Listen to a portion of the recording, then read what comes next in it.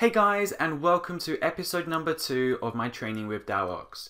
If you haven't seen the first episode, I will post a link in the description where if you want you can go and watch the first one, which shows you a method that you can train 600,000 experience per hour. In this episode, the fastest method is around 500,000 experience per hour, which will not be this first method but the second one later in the video. But for the first one, you require the completion of the waterfall quest. And don't forget to bring your Glariel's necklace and also a rope. And today we're going to be wearing full Dharoks. I'm going to be wearing War Priest boots and gloves, a Dragon Rider necklace, a 99 cape, and for potions I'm going to be using super attack and super strength. As everyone can afford super attack and super strength, so everyone should be having it. And I'm also bringing today a Bone Crusher and also a Charming Imp, which is very useful for bearing bones and picking up charms. It saves so much time. So in case you don't know what Dharoks is pretty much the lower your health is, the higher your hits are. If you go under 10% health, your hits will be double. And even if you go lower, your hits could even be double and a bit. So the lower your health is, the more your hit will be. So I usually try and get my hits to around double. So I usually aim for around 10% health, which for me is 90 hit points. And it's not that hard to keep yourself alive when you have 90 hit points. The maximum hit from these fire giants seems to be 33. Like 33 hit in legacy mode. For evolution of combat it will be 330. But I haven't, in the 5 to 10 minutes I was here, the highest hit I saw was 27.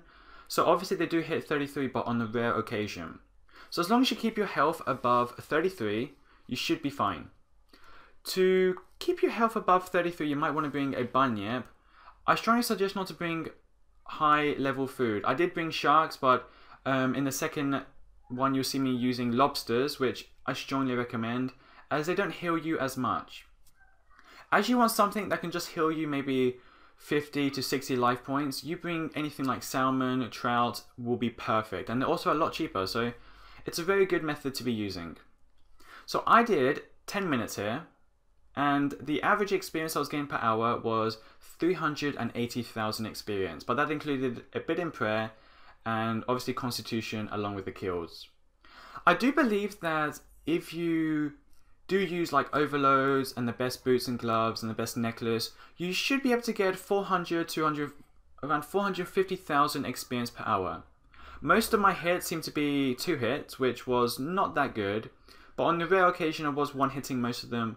But if you can aim for one hit all of them, you should be able to get around 400 to 450,000 experience per hour, which is actually pretty insane. And it also means that if you can one hit them, they don't get a chance to hit you, which means you can constantly have your health very, very low. Even at around 5% health, you'll be perfect if you're one hitting them all, because they won't have a chance to even touch you, which is amazing. Now, in case some of you are curious about how to reduce your health, what I usually do is I usually aim to make them all hit me. So I get like 20 on me to reduce my health. And directly I'm close to about 5% health, I find like maybe a safe spot, or I teleport out and then make my way back here again. Which means that directly I teleport out, I'm safe from their attacks. And when I come back in, my health would have regenerated a little bit, but not much, which is perfect. But there's always a way on how to keep your health low and how to keep it safe. I found out that, as I've said already, the max hit is 33, so if you keep your health above 33, you're perfect. There are a few locations where you can kill the fire giants. That is the waterfall, you know, below it, the Backstorian waterfall. The Tunnels, which sadly is quite dangerous because you don't want to run into the wilderness. And if you take the safe route around, it's wasting so much time, which is not suggested. And also the Brinhaven dungeon, which has those dogs in it, which can come quite annoying, and they could actually ruin this method because you don't know if you have 2 monsters on you, like the dogs and also the fire giants. You just don't know if you can survive from having 2 hits at once. So I suggest the waterfall one is kind of best to train at. So if you want to come here, it will be perfect.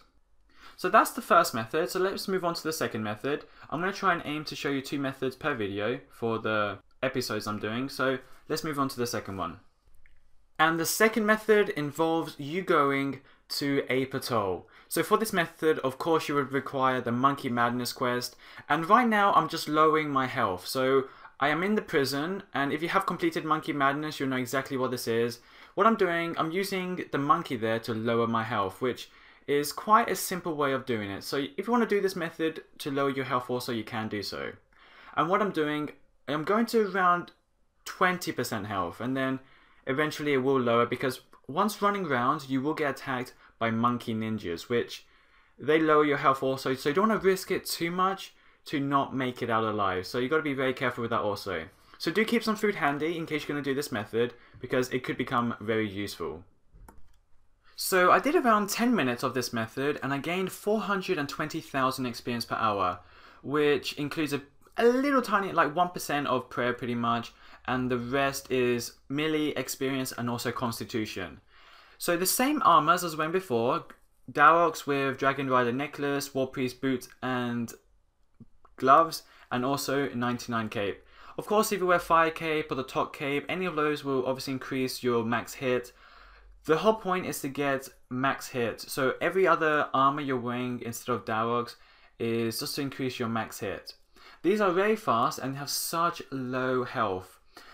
I was going to say that in case you want to wear some other armors, you can do so, but because they have such low health, you really want to aim for one hit, and that's what I'm doing right now. I'm one-hitting pretty much every single one.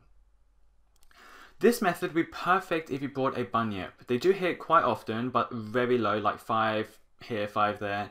And if you have a bunyip, I think it would equalize itself out. And if it doesn't, you can just turn off your melee prayer, and then if it gets too intense, you can turn it back on.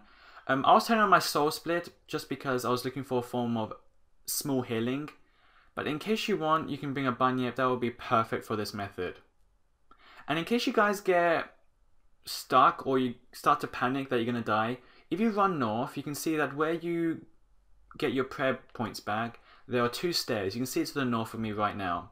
If you go up those stairs, it's a safe spot, and in case you start to panic or you lag and you're scared you're going to die, just spam those stairs and you will pretty much hopefully run towards them. As I've said already, you do require Monkey Madness for this quest, and if you have completed Monkey Madness, you'll know exactly what this method involves, and you know exactly where the temple is, and obviously, hopefully, you know how to get here. In case you don't know, I will post a link in the description where it will show you on how to get to this island and what requirements you have. But I was thinking to myself, and I'm quite positive that this method could reach up to 500,000 experience per hour if you use the best boots and the best armors possible. And if you find a better spot, you could hopefully get up to 500,000 experience per hour.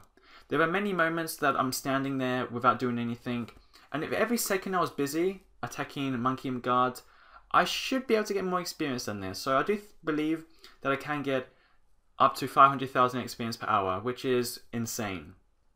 As I've said already, they have 320 health, and they are amazing to one hit. The only problem is that hopefully they do not hit you above 20. Their max hit is 25.6, so it might be 25 or 26, I'm a bit unsure. But the EOC is 256. So if they hit you around 25, you've got to make sure that your health is above 25 at all times. I don't expect they would hit you 25. I didn't get hit more than 5 or 6, so that's crazy. But just make sure that you maybe got a sign of death on you in case you die, you respawn and have 10% health on you. Some of that would be perfect for this method, just in case you do die. There is obviously a chance when having your health at 10% that you might die, so you might just want to keep it high as possible. So I just healed my prayer points, which means that this method is completely free when it comes to prayer. So use all the prayer bonuses you want, anything you really want to reduce their health or to increase your hits, anything would be perfect. Because you get free prayer points, so you know, why not use it to your benefit? So I hope you guys are enjoying these episodes. They are pretty much just episodes to show you how you can train using Dharoks, because Dharoks wasn't so good when EOC was out, and now that Legacy Mode is out, it's very good. So you might as well just take advantage of it, and that's why I'm showing you methods with Dharoks. Not that many people know that you can use Dharoks nowadays, because it has been unpopular for ages, and now that hopefully can bring it all back, hopefully you guys can really enjoy these methods. Of course, if you have any questions, post below, and hopefully I'll see you guys very soon with another video. hopefully I should be able to post another video later tonight.